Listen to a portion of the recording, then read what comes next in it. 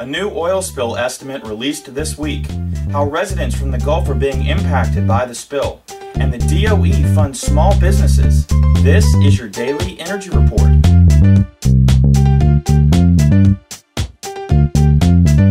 Hello, and welcome to your Daily Energy Report for Tuesday, August the 3rd.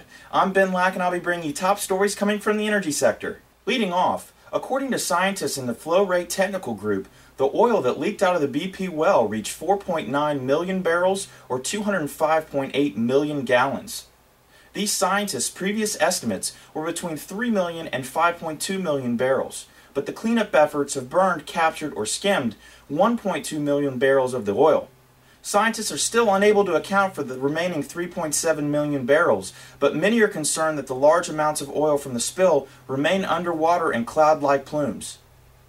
The scientists' new calculation will help the government decide on the financial penalty that BP will receive for being responsible for the spill, which could reach $17.6 billion.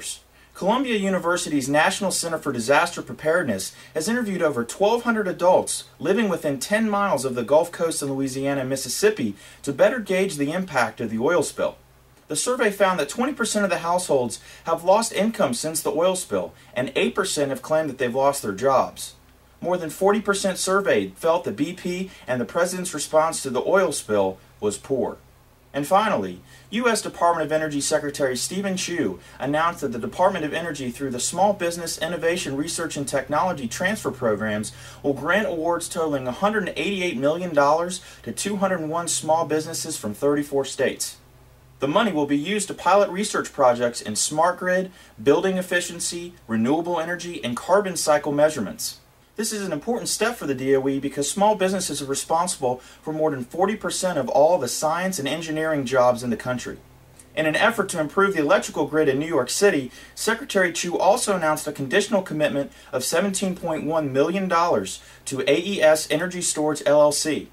The company will use the funds to develop a 20-megawatt lithium-ion battery-based energy storage system that will help balance electric supply and demand on the grid. Generally, power plants use dirty fuels to handle this process, but the energy storage system will cut as much as 70% of the CO2 released from this process.